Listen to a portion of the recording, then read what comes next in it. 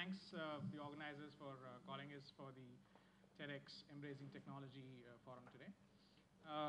To introduce myself, I'm Venkat. I head the company. For about 14 years, I was in the IT industry. I was a typical Tambram. I grew up in Mylapore, went on to IIT with dreams of getting a green card and settling down in America. Went on, finished my computer science there. But then things happened. And then now I am selling vegetables. And most people don't know me, or definitely wouldn't have called me because I was a vice president in some IT company. But after I started selling vegetables, I've been getting calls for most of the conferences to talk about my experiences. So that's a little bit to give you a little freshener that when you try to do something different with your life, usually you do get the recognition, even though things might be a little difficult initially. Okay, so a lot of you might already know about agriculture. Everybody knows about the problems. Every trip and fall, somebody always says, like, yeah, I know the problem about agriculture. There are too many middlemen, or the government is not doing enough and all that. So in general, yes, we all know that there are too many, especially in India, things have not changed for over thousands of years. It's a very, very old industry. Literally, like 500 million people have been doing it for the last 5,000 years. But one very interesting side of agriculture when we came forward, especially me, my wife Shivali, who's the partner and colleague who's now controlling me from the other side, as usual. So since we were not from the agriculture industry, we started seeing things from kind of out-of-box kind of situation. We first day in, we walked out and said, okay, where is the data? How many people are there? What are they growing? We realized that fundamentally there is not much data at all about what the farmers are growing, what is the price they want, or where are they coming and selling these stuff. Similarly, we also did not know too much about the demand side. What are people eating? What are the hotels buying? What quality do they want? So every day, it's a kind of a ad hoc situation. People were going to the mandi and trying to figure out what is available for that day and making out what's happening in the kitchen. So we realized that data fundamentally itself is missing in this industry. So that is one of the biggest reasons why this industry is continuously facing a lot of challenges every single day. And of course, a lot of solutions have been proposed. Even my neighborhood uncle has 1,000 solutions of how to fix the agricultural crisis. But the problem is nobody steps forward because everybody is kind of fear. There's a sudden fear of somebody will do something to you if you start doing something. There's always this thing floating around that there are a lot of mafia in this industry and all that.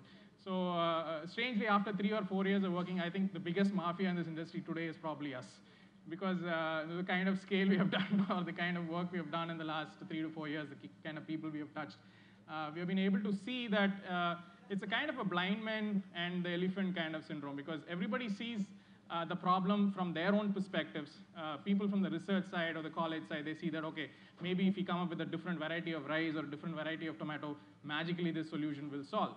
Or from the government side, they think like, okay, we'll throw some money, call some FDI, have some foreign direct investment, and automatically the solution will get solved. But the problem is everybody is looking at it from different perspectives. A lot of the time, these solutions are overlapping or sometimes mutually contradictory, which is why we have not really seen the elephant really get up and start doing anything dramatic. And another biggest problem is, of course, marketing. You go to any village in India, you'll see Coca-Cola, you'll see Pepsi, you'll see all the your toothpaste and shampoos, everything is very, very nicely driven. But whereas if you see a farmer from Viluppuram or Tanjavur trying to sell something to even a nearby town, the challenges are extremely high. Very simple, because there are not too many educated people working. The biggest cola companies or FMCG companies have the brightest of engineers and MBAs working for them, planning things out. Whereas a poor farmer does not have too many educated people helping him out. So everything he has to do it himself. These are some of the challenges we saw. When we started this company itself, or when we go out and talk about these things, a lot of people, obviously, like the first thing they say, it will not work. One of the biggest things which we have always been told is, okay, villagers are illiterate, they do not understand technology, they will not be able to use it. Once again, it's a very, very wrong assumption. First of all, you would have seen statistics that almost 800 million mobile phones are already active, which means literally everybody from your neighborhood ayah to rickshawalas to farmers actually has a mobile phone, which is a small computer by itself, because you can talk, you can send SMSs, you can convey data with that. Second big myth is people are not confusing between intelligence versus literacy. Okay. Yes, farmers are illiterate to a large extent. They may not have across high school, but we see that our interactions, they're extremely brilliant because most of the things which you have to do in a village, they have to do it by themselves. They do not have too many people to help them out. And also the kind of knowledge they have gained is a very collective wisdom across so many people. Whereas if you see the newspapers nowadays, very strangely, just across the road in IIT, somebody committed suicide about a couple of weeks ago. A student, simply because, not because of pressures in studies, because his girlfriend said, I don't like you, and he commits suicide. And then we see people in engineering schools and other schools committing ragging and murdering somebody. And then we see on the ECR road every single day, people drunk, college students drunk and committing accidents. So is this something intelligent? Is this what an intelligent community would do? Definitely not. A farmer committing suicide, we can understand because of certain pressures. But a student committing suicide for some vague reason like that, because we even saw that somebody changes a status message in Facebook and somebody commits suicide. So that is the kind of status we are seeing. So please be aware that the people and the villages are much smarter than doing things like that. Second is a myth which you often come across is farmers are poor and they will not be able to afford any services which are involving technology, which again is wrong. Because most of the time, if there is a service which they like, they do pay for it. You would have seen that most of the mobile phones, which even the autowalas and your milkwalas have, they buy it out of their own pocket money. They buy it out of their own incomes. The government is not subsidizing mobile phones. The government is not subsidizing any of the plans. And for example, what you and me pay for, say, 333 full talk time is the same amount which they are also paying, because they see the value in the business which they see, and they can communicate, so they're not expecting any freebies in those kind of things.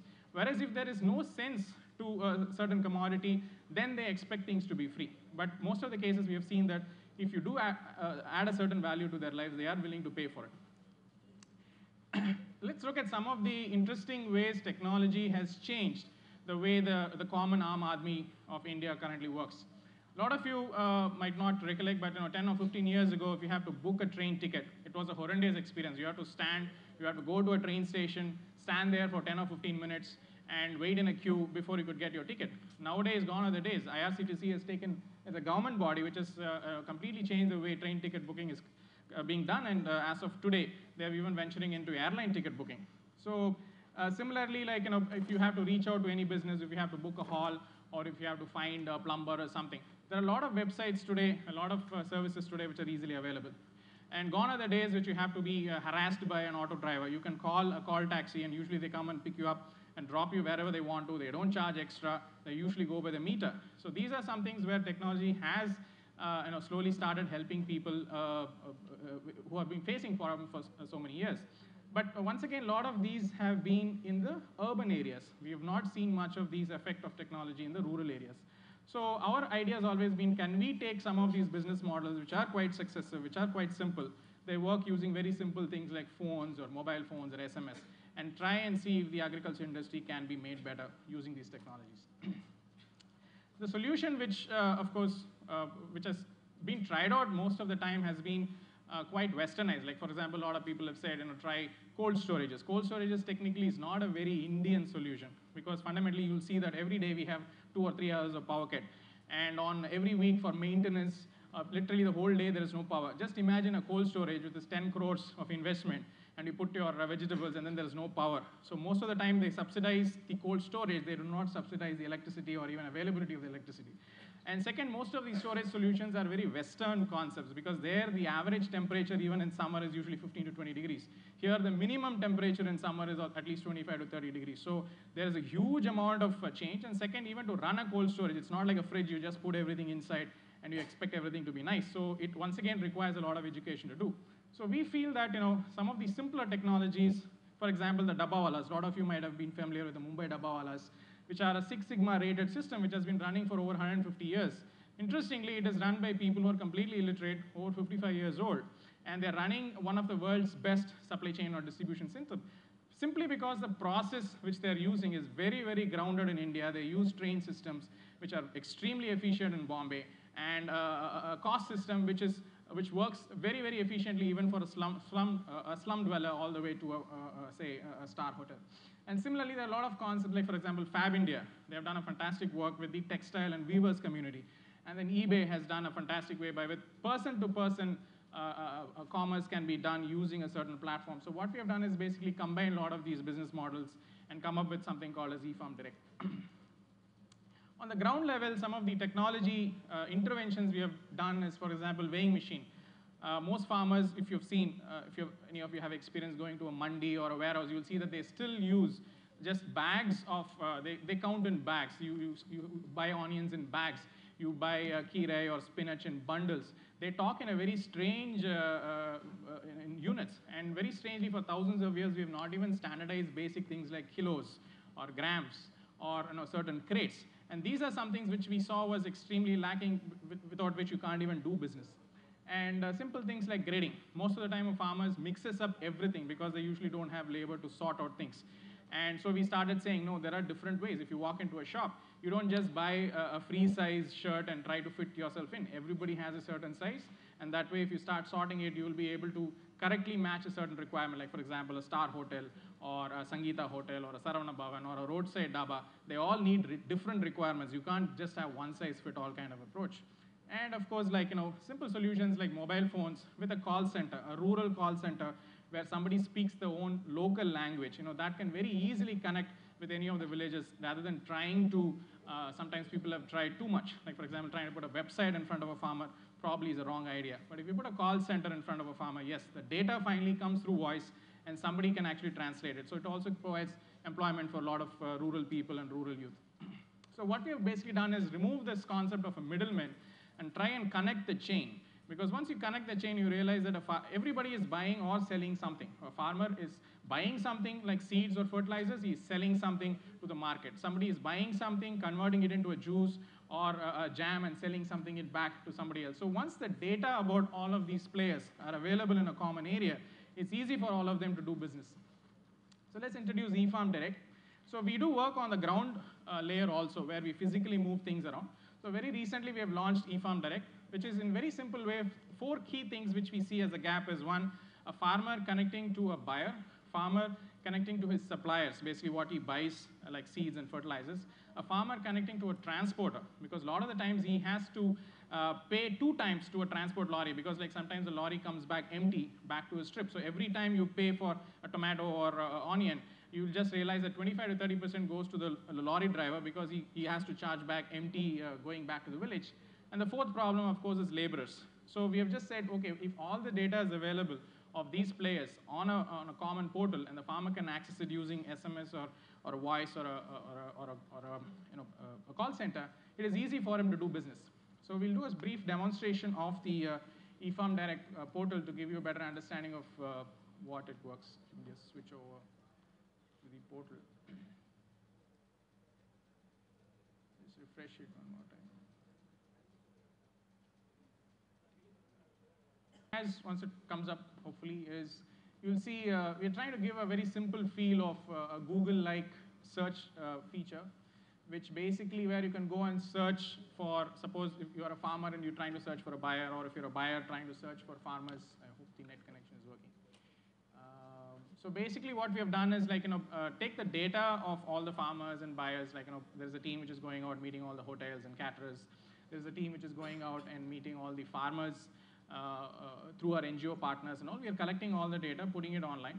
And similarly, the suppliers, like people who are seed companies or fertilizer companies. So what is that they are growing? What is that they are selling? And slowly we want to get into the transport segment as well. So all the lorries which are moving from, say, Chennai to Bangalore to Trichy or Madurai. So just like how Fast Track or any of these cab services work. So the lorries can also be booked more easily. So the basic fundamental thing is, of course, the data being available on a ready-to-see format. So once the site comes up, or actually the site is active, so in case you get a chance, you can go and check it out on efarmdirect.com.